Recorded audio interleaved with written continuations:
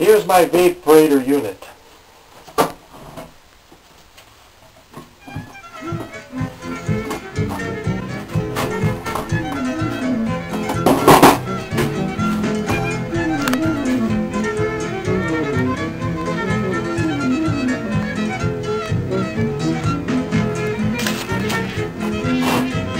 There's the carburetor float assembly that I'm using, and I just cut a plate here to hold the float together so it wouldn't come out.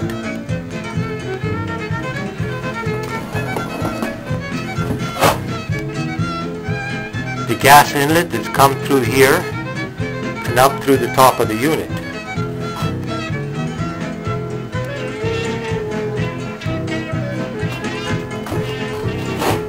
I put out all the outlets and the inlets to the top of the unit so that it could be one complete unit, and I can take it out of the bucket or into the bucket to do any repairs or whatever.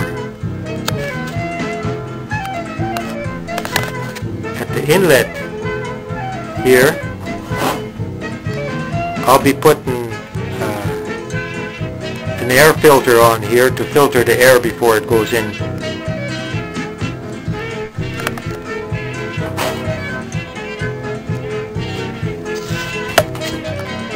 This is where the vapor will be going in up to the engine. I sealed it around here.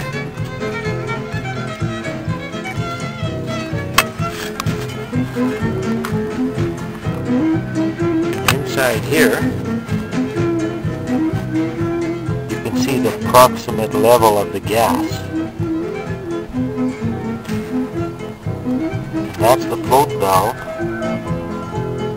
that keeps the level of the gas the same.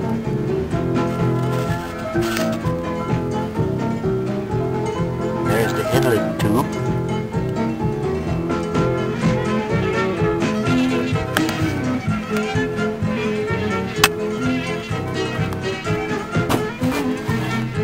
I took some sheet metal and I made a box around it. Bottom, all this bottom is a cookie sheet, and I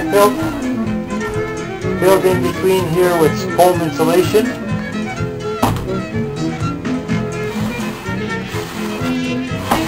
That'll protect the container itself because it's just plastic, and it'll keep the gasoline in here warm.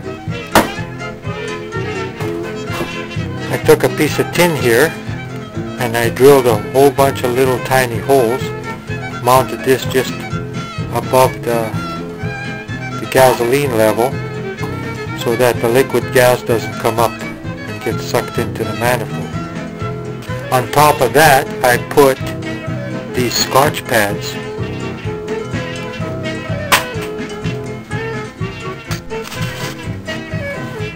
Then to hold it all together, I just fitted a screen on top, and I'm going to put a couple screws on here to hold it all together.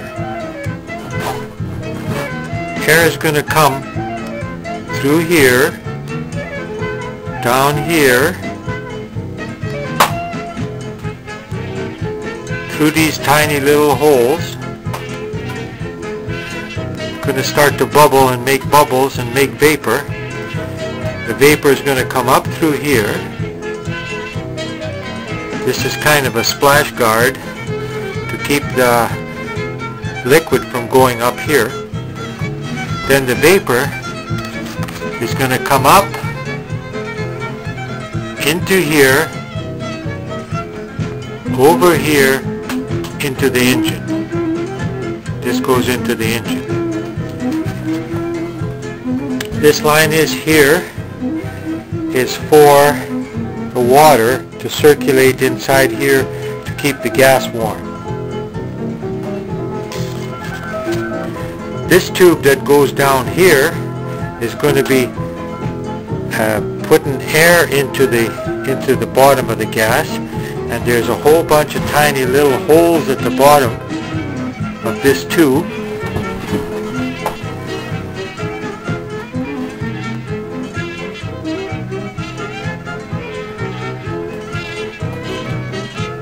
which is going to create more bubbles and hopefully create more vapor.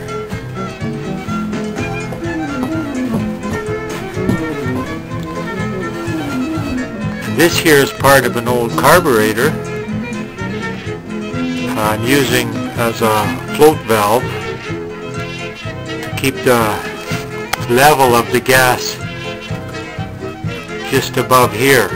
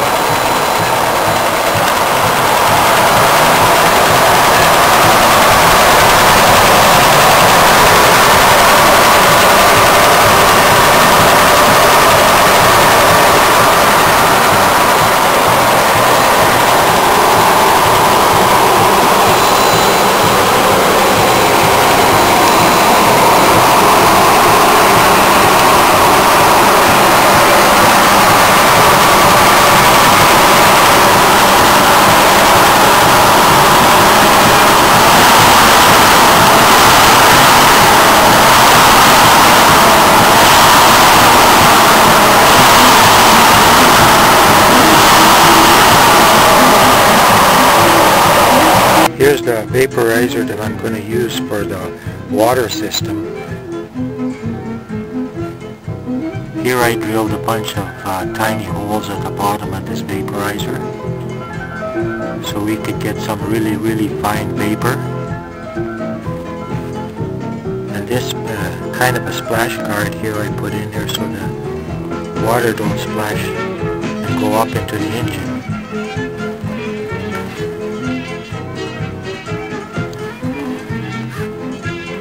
This is just an ordinary toilet valve so I can adjust the flow. And here's the complete unit ready to install.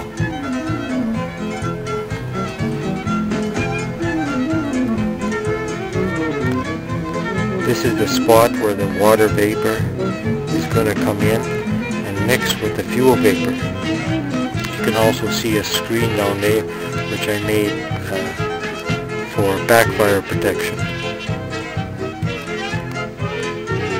There's my 1987 Ranger.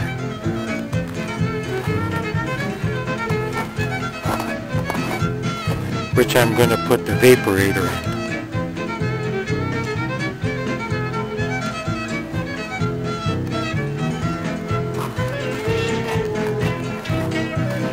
Since there's not enough room in the engine compartment here to put the Vaparator, I decided to move the radiator up ahead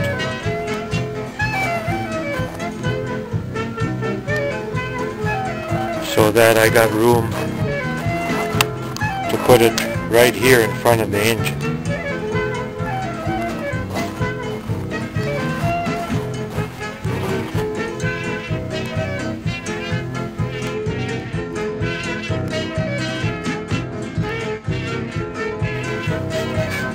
There's my booster juice.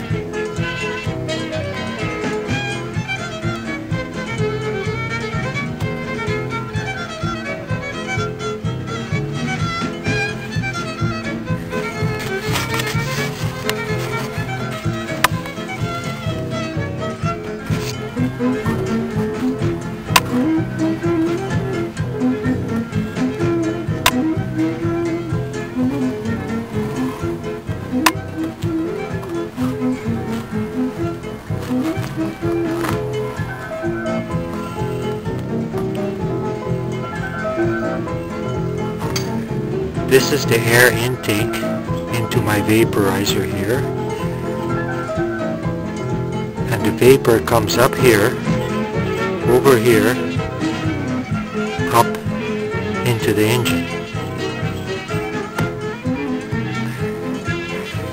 Here's a butterfly valve for my secondary air that I can control with this cable from the inside.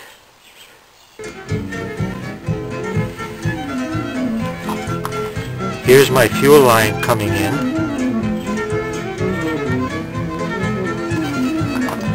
And this here, I just made a little inspection hole so I could take a look to see how much fuel I have, and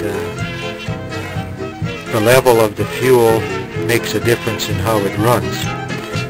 So here I can experiment with different levels and see which runs best.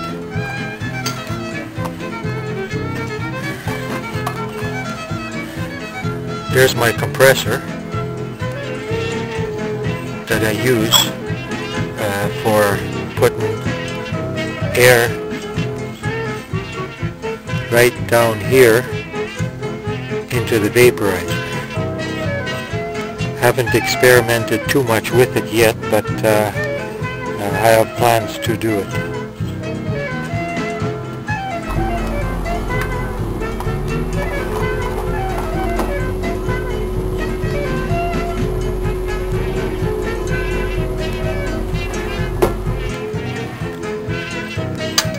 Here's my onboard welder. Cable's right there.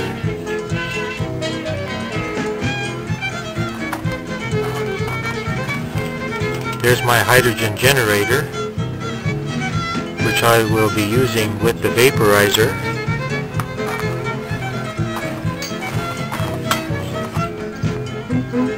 Down here is my water vaporizer, which I'm going to experiment with.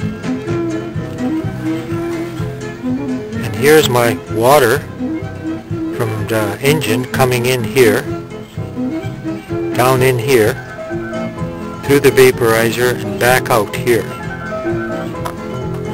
and back to the heater.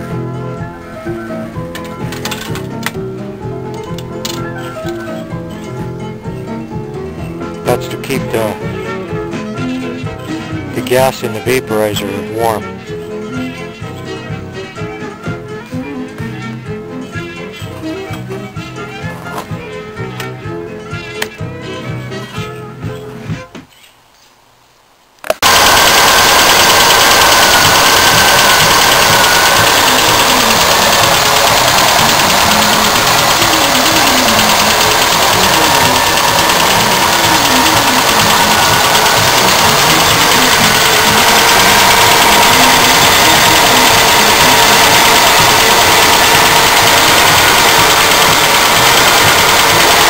So it all runs pretty good sitting here, so today I'm going to take it for my first test run.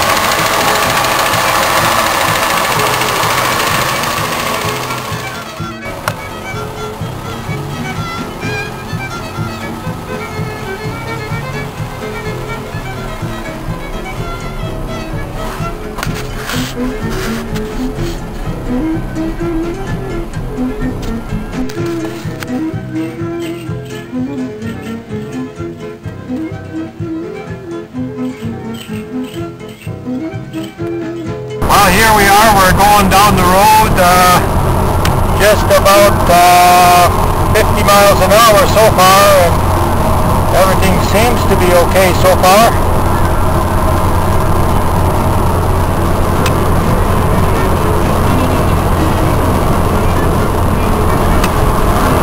So far so good. We've gone about 11 kilometers, and we're still going at between 45 and 50 miles an hour, and she's still running pretty good.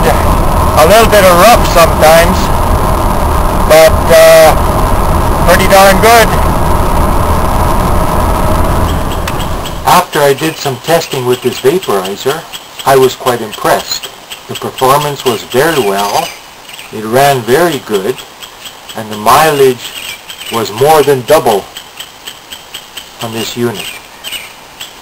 This unit does have some bugs in it, and it needs some modification to make it work better, but for my first unit, I think that it performed very well, and I'm quite pleased with this unit, and my second unit is going to be a lot better. Thanks for watching.